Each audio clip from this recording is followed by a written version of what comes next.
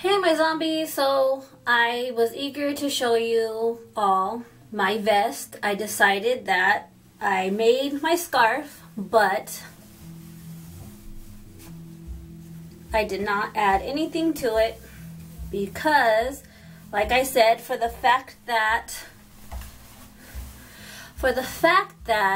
it's not always cold over here, and yeah, and it's gonna be buried sooner than any of us know it because summer's right around the corner, and I love leopard print, so I figured keeping it this way, I will love it all winter, every winter, all winter. And also I wanted to share with you guys my vest.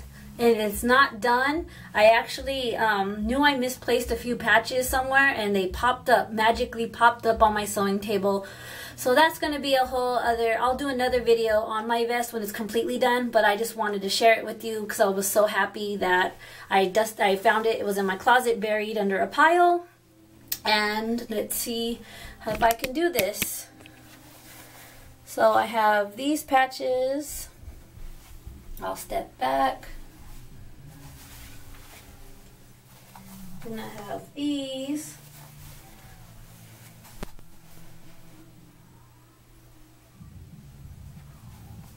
Now the one thing that I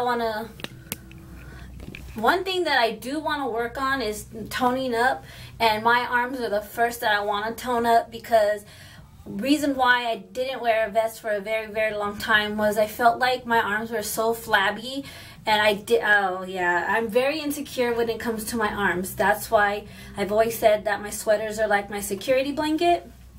So I'm working on that because I do plan on wearing this out a lot. And I'm also going to be wearing a lot of clothes that I don't wear a lot more. But this is number one. I still have pins I want to put on it. I'm going to sew on some leopard print in the inside and on my collar.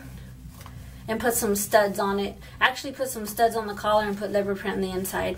But so for now, this is it.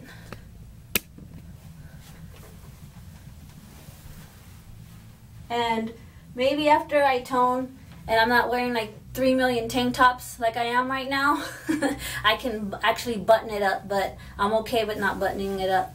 So this is one thing I wanted to show you.